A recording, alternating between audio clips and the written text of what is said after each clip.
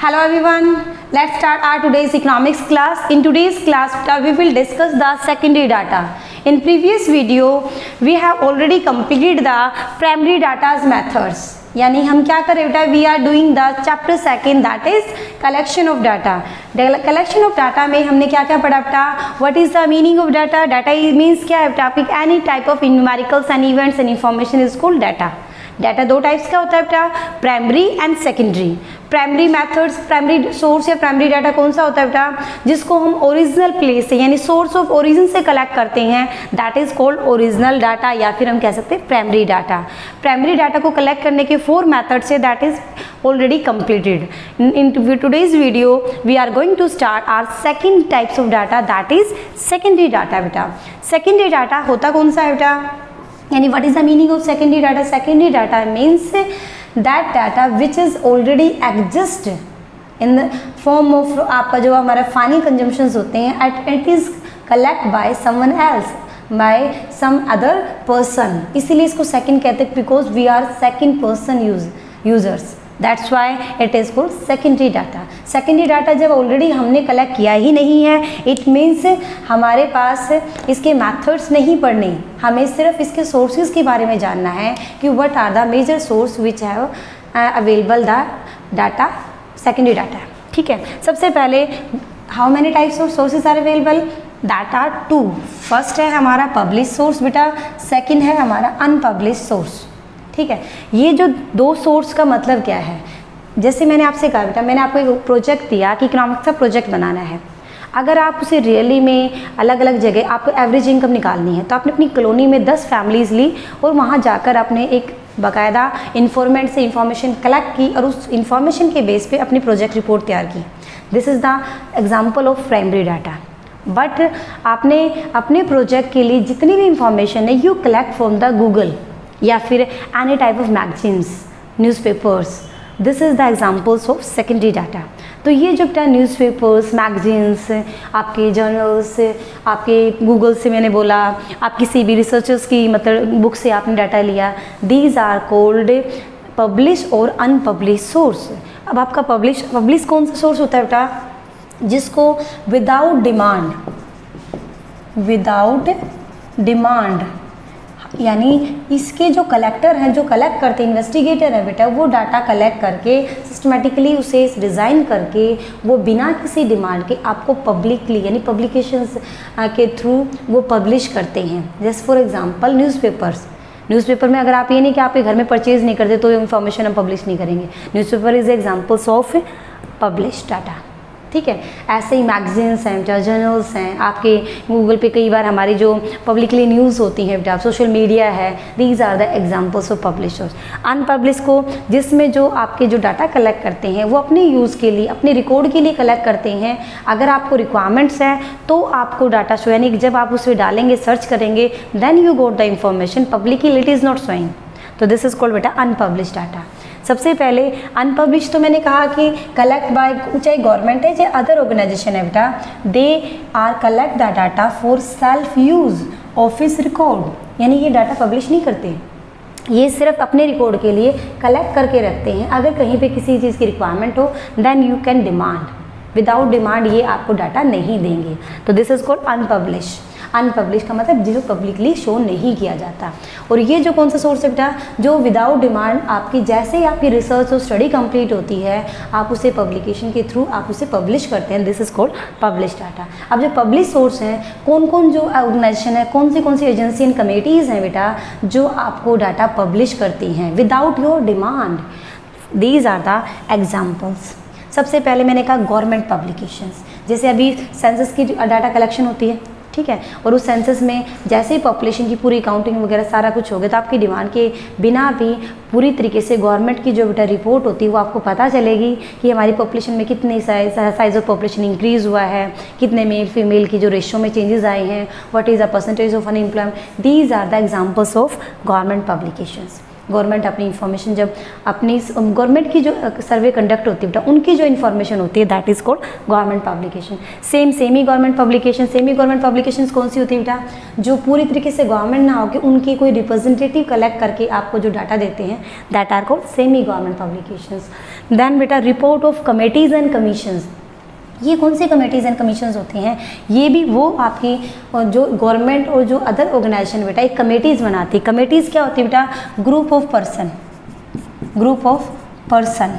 जैसे अभी कहीं भी यूपी में या फिर किसी भी स्टेट में कोई प्रॉब्लम्स हो जाती है तो उस प्रॉब्लम्स को एनालाइज करने के लिए, स्टडी करने के लिए गवर्नमेंट एजेंसी क्या कर देती है बेटा? एक ग्रुप ऑफ पर्सन्स को हम अपॉइंट करते हैं कि आप इस प्रॉब्लम्स को एनालाइज कीजिए, स्टडी कीजिए and then make a report, और उस रिपोर्ट को पब्लिकली शो किया जाता है। पब्लिश रिपोर्ट, जैसे SIT कमेटी बना दी गई। अभी जैसे मान लो कोई किसी रिक्रूटमेंट में कोई प्रॉब्लम्स होगी तो उससे रिगार्डिंग कोई रिसर्च करने के लिए, कोई भी प्रॉब्लम्स को एनालाइज करने के लिए एक ग्रुप ऑफ पर्सन्स को अपॉइंट कर दिया गया। उन कमेटीज़ और कमीशन को, जैसे फाइनेंशियल कमीशन है, वो बताता है भी हमारे 5 ईयर प्लान की ग्रोथ रेट क्या है, तो वो कमीशन अपनी जैसे उसकी रिपोर्ट स्टडी कंप्लीट होगी बेटा, वो सभी को अपनी रिपोर्ट का रिजल्ट और कंक्लूजन बताता है, तो उसे हम पब्लिश डाटा लेंगे। तो these are the committees and commission report which can publish without your demand reports. Then बेटा ट्रेड एसोसिएशंस कैसे, जैसे बेटा आपकी मार्केटिंग एसोसिएशंस होती हैं, जैसे मंडी के अंदर रेट के बढ़ने घटने के, कितनी फसल खराब होगी, कितनी अच्छी फसल हुई है, इस टाइप का जो डाटा है वो कौन बनाता है बेटा? ट्रेड एसोसिएशन का मतलब व्यापार से संबंधित जो एसोसिएशन, यानी हर एक एक्टिविटीज़ के एसोसिएशन बनी हुई बेटा, जैसे marketing association, housing association, like इसके अलावा हमारी क्रेडिट एसोसिएशन जो बैंकों से रिलेटेड हमारी इंफॉर्मेशंस बताती हैं। देन बेटा एसोसिएशन बेटा बहुत सारे एग्जांपल, लॉयर की एसोसिएशंस होती है, डॉक्टर की एसोसिएशंस होती हैं, यानी प्रोफेशंस की भी होती हैं, ट्रेड की भी होती हैं। ये अपनी उस सोसाइटी के बारे में, जैसे मैंने कहा मार्केटिंग सोसाइटी, तो मार्केटिंग की जितनी भी रिपोर्ट्स होती हैं, जो भी स्टडी होती है बेटा, they publish the data with the form of in the form of आपकी जर्नल्स के अंदर, यानी मैगजीन्स अलग से इनकी पब्लिश की जाती हैं। आप न्यूज़पेपर में भी अपनी रिपोर्ट्स को डाल सकते हैं। तो वो आपकी एसोसिएशंस की जितनी रिपोर्ट्स हैं, this are also examples of publish source. Then बेटा रिसर्च इंस्टीट्यूशन, जैसे आपका इसरो है, इसरो ने अगर कोई नई, जैसे अभी हमने मंगलयान या चंद्रयान, बहुत सारे अलग अलग जो डिफरेंट रिसर्च होते हैं बेटा, उनके बारे में न्यूज़पेपर के थ्रू, आप सोशल मीडिया के थ्रू जान लेते हैं। आप मांगते नहीं है कि इसरो ने क्या किया हमें बताइए, विदाउट योर डिमांड उनके जो भी सक्सेसफुल रिसर्च होते हैं, जो भी उनकी जो वर्किंग एक्टिविटीज़ होती है बेटा, वो अपने अलग अलग इंस्ट्रूमेंट्स के थ्रू, अलग अलग मीडियम के थ्रू आप तक इंफॉर्मेशन देते हैं, वो कहते हैं रिसर्च इंस्टीट्यूशंस। जैसे अभी कोरोना के दौरान अलग अलग जो कंपनीज़ हैं, मेडिसिन कंपनीज़ हैं बेटा, वो अलग अलग अपनी रिसर्च कर रही हैं अपनी मेडिसिन के ऊपर, जो भी उनकी जो अपडेट नॉलेज है, you got it. Research institutions बेटा, जो अलग अलग मैंने कहा इसरो क्या है, जैसे डिफरेंट अलग अलग इंस्टीट्यूशंस होते हैं, मेडिकल इंस्टीट्यूशंस होते हैं बेटा, उनकी जो रिपोर्ट के बाद हम क्या करेंगे, we discuss journal and reports. Journal report का मतलब है जो डिफरेंट टाइप ऑफ मैगजीन्स हैं बेटा, आपके न्यूज़पेपर्स हैं, सोशल मीडिया है, ये जो सारे के सारे जो इंस्ट्रूमेंट्स हैं बेटा, it's comes under the journal and papers. They also publish the data and जो इवेंट्स है बेटा, इंफॉर्मेशन है आपके, वो टाइम टू टाइम आपको करंट आपके जो नॉलेज होती है उसके बारे में आपको अपडेट करते हैं। देन रिसर्च स्कॉलर का मतलब जैसे स्वामी विवेकानंद जी, आपकी उनकी बुक्स आपने पढ़ ली, ये आपकी अब्दुल कलाम जी की, APJ जो अब्दुल कलाम है, उनकी जो आपकी रिसर्च के बारे में उसने अपनी उनकी जो पूरी बिब्लियोग्राफी वगैरह आप लोग पढ़ते हैं उनके बारे में, तो वो उनकी रिसर्च है, जो रिसर्च स्कॉलर की इन्वेस्टिगेशंस के कंक्लूजन्स होते हैं, जो हमें जहाँ भी हम कहीं पे भी, चाहे हम किसी सोशल मीडिया के थ्रू या फिर मैगजीन्स के थ्रू हम चाहें तो उन्हें परचेज़ कर सकते हैं और उनसे इन्फॉर्मेशन ले सकते हैं। इंटरनेशनल पब्लिकेशंस, ये कौन सी हैं बेटा आपकी, यानी जैसे IMF, WHO जब कोरोना के टाइम पे आपको टाइम टू टाइम गाइडलाइंस जारी करता है, आपको बताता है कहाँ की क्या ग्रोथ है, कितना डेवलपमेंट है, क्या रिकवरी रेट है, ये जो इन्फॉर्मेशन जो इंटरनेशनल लेवल्स की इन्फॉर्मेशन देते हैं, ये काफ़ी सारे ऐसे न्यूज़ चैनल्स हैं, सोशल मीडिया है, आपकी एजेंसीज़ हैं बेटा, they provide the information related to international levels. Now ये हमने जो पढ़े हैं बेटा, पब्लिश सोर्स, अनपब्लिश सोर्स, मैंने आपसे कहा जो इन्फॉर्मेशन हम अपने खुद के रिकॉर्ड के लिए और सेल्फ यूज़ के लिए कलेक्ट करते हैं, जो बिना डिमांड के आप किसी को देते भी नहीं हैं, वो अनपब्लिश सोर्स हैं आपके। ये जो सेकेंडरी डाटा आपने पढ़ा कि जो already collected by someone else, इसको यूज़ करते हुए कुछ चीज़ों का हमें ध्यान में रखना है, यानी व्हाट आर द प्रिकॉशन का मतलब सावधानियाँ। हम जब सेकेंडरी डाटा यूज़ करते हैं क्या क्या चीज़ों का ध्यान रखना है बेटा, सबसे पहली एबिलिटी का मतलब क्या है यहाँ पर, कि जो पर्सन या ऑर्गेनाइजेशन डाटा कलेक्ट करती है वो क्या वो 100% एक्यूरेट यानी एबल था डाटा कलेक्ट करने, जो भी डाटा आर एक्सपर्ट और नॉलेज ऑफ स्टैटिक्स, यानी जिनको स्टैटिक्स के बारे में नॉलेज थी, यानी कंपनी ऑर्गेनाइजेशन की कैपेबिलिटी को भी आपको keep in mind the capability of collecting organisation, कि क्या वो कैपेबल थी या फिर नहीं। अगर कंपनी ऑर्गेनाइजेशन जो थी वो ही एक आपके अनरिलायबल सोर्स है तो आपका कंक्लूजन गलत होगा।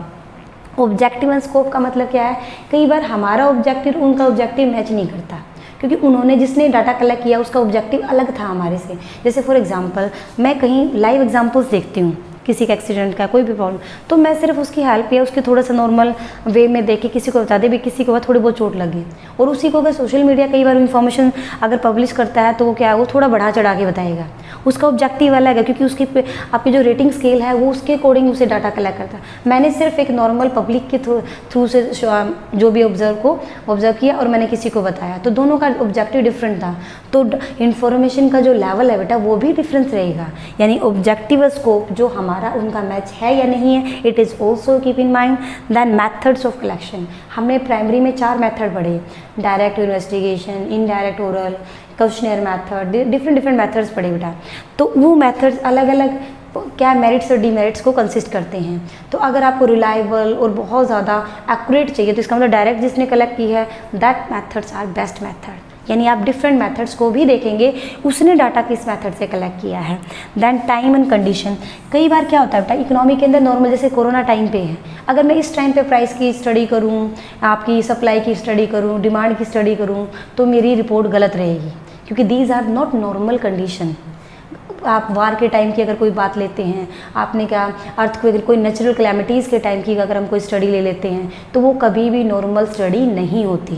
तो it means time and conditions of study is also a important fact that has to be keep in mind. Then definitions of units, units की डेफिनेशन का मतलब क्या है बेटा, जैसे हम करोड़, लीटर्स, यानी कि जो हम डाटा कलेक्ट करते हैं, मैंने कहा पर ईयर, पर पर्सन, एवरेज में मैंने कहा पॉपुलेशन, यानी जो आप उसको जब उसको ऑर्गेनाइज फॉर्म में राइट करते हैं तो यूनिट ऑल्सो भी मैटर्ड, यानी यूनिट्स मैटर करती है। और उस यूनिट की डेफिनेशन क्या प्रॉपर उन्होंने दी है, अगर यूनिट की डेफिनेशन नहीं है देन इट इज़ यूजलेस। तो आप उनकी डेफिनेशंस को भी ध्यान में रखते हैं, क्या यूनिट वाइज डेफिनेशन है या नहीं है। एक्यूरेसी, एक्यूरेसी का मतलब है क्या उन्होंने अप्रोक्सीमेटली रिपोर्ट दी है, तो it mean that is not in accurate value. तो एक्यूरेसी का भी ध्यान में रखते हैं। These are the major point which हम क्या करते हैं बेटा प्रिकॉशन के तौर पे लेते हैं। नाउ इन दिस चैप्टर बेटा only last 2 topics are left, that is census of data and analysis. तो ये क्या है, ये बेटा 2 टाइप ऑफ ऑर्गेनाइजेशन है।